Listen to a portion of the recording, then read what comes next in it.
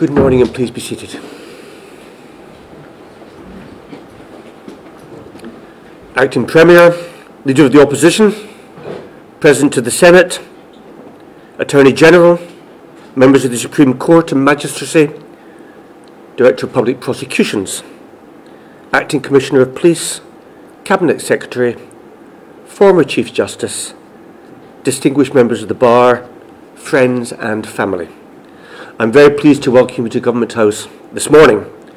It's my privilege to be formally appointing Mr. Narinder Hargun as Chief Justice of the Supreme Court of Bermuda in accordance with Section 73(3) of the Constitution. I am confident that Mr. Hargun will carry out his responsibilities dutifully and well, helping to maintain this island's standing as a legal jurisdiction of the highest order. In a moment, I will invite Mr. Hargun to swear the oath of allegiance and the oath for the due execution of his office, after which we will sign the relevant documents. I will then invite Mr. Hargun to address some words to you. Thank you, Your Excellency. I, Narinder Hargun, do swear that I will faithfully and bear true allegiance to Her Majesty Queen Elizabeth II, her heirs and successors according to law. So help me God. I, Narinder Hargun, do swear that I will well and truly serve Her Majesty Queen Elizabeth II, her heirs and successors, in the office of the Chief Justice of Bermuda, and will do right to all manner of people after the laws and usages of Bermuda, without fear or favour, affection or ill will. So help me God.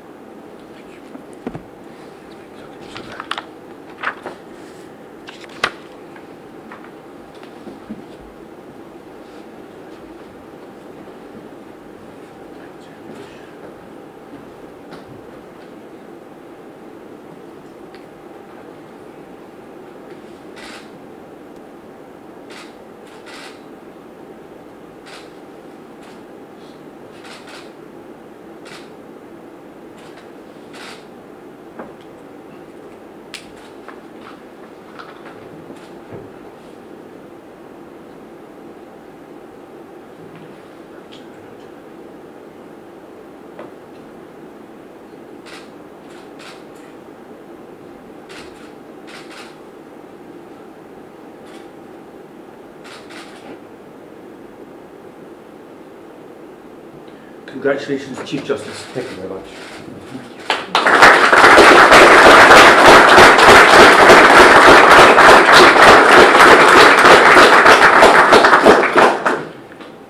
Good morning, everyone. It's a great honor and privilege to have been sworn in today as the Chief Justice of Bermuda.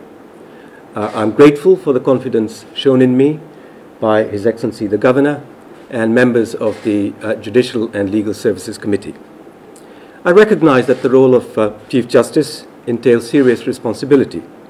The judicial oath I have just taken requires that I do right to all manner of people in accordance with the laws and usages of Bermuda, without fear, favour, affection or ill will. In taking that judicial oath, I recognize that my primary concern is to apply the law as I find it, and to apply the law impartially to all persons who may appear before me. The judicial oath requires me to be independent from all external influences which may affect my impartiality. And this includes the government of the day. That is to say that our constitutional arrangements require that the Chief Justice and indeed all the judges of the Supreme Court are independent and separate from the government of the day. The requirement of independent judiciary is not a legal technicality, but is a fundamental constitutional arrangement ensuring that the constitutional government is based upon the rule of law. The judicial oath requires us to treat the government just as any other party which may come before the court.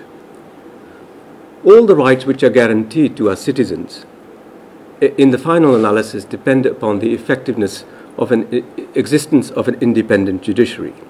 For example, the Bermuda Constitution guarantees all persons residing in Bermuda with certain fundamental rights and freedoms, including the protection of right to life, the protection from slavery and forced labor, protection from arbitrary arrest or detention, protection of freedom of expression, and protection from discrimination on the grounds of race.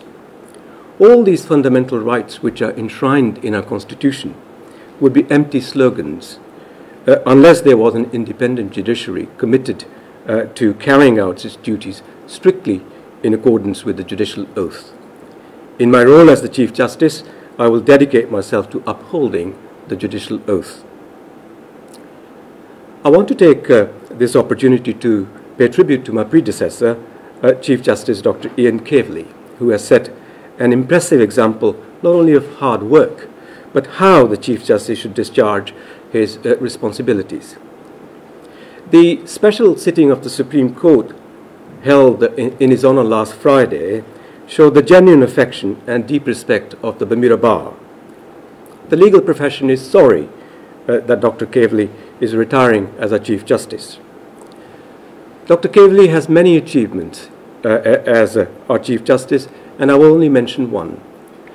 One of his many responsibilities as the Chief Justice was to act as the senior commercial judge of the Commercial Court. He dealt with all the complex cases emanating from the international business sector. Without fail, he has justifiably impressed all those who have appeared before him, and he has earned for this jurisdiction a sterling reputation for commercial dispute resolution. Dr. Caveley's presence on the Commercial Court over the last 15 years has greatly assisted the development and retention of international business to this island. He deserves our unqualified gratitude for 15 years of exemplary legal service to our country. I also want to acknowledge that the efficient administration of justice is not just the responsibility of the Chief Justice, but is very much a team effort of all the judges of the Supreme Court, all the judges of the Magistrates Court, and the supporting staff.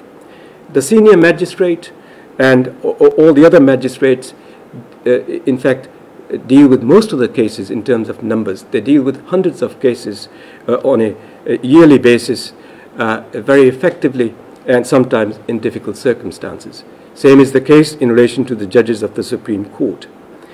I am looking forward to working with them and discussing with them ways in which the administration of the justice could be made more efficient.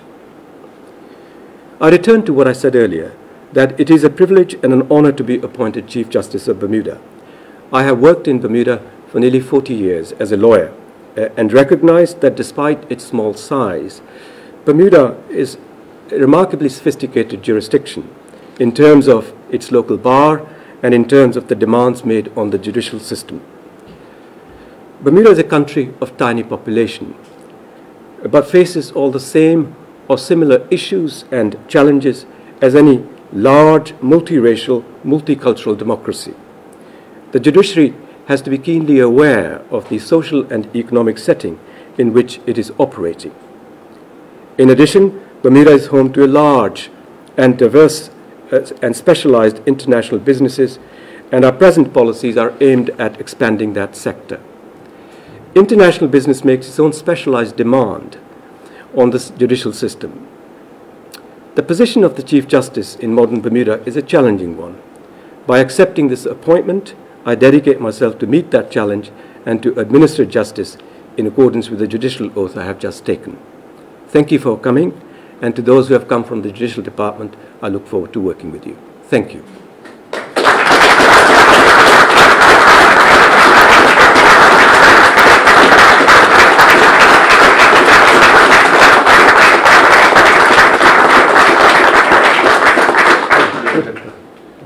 Please now do join us for a cup of tea or coffee.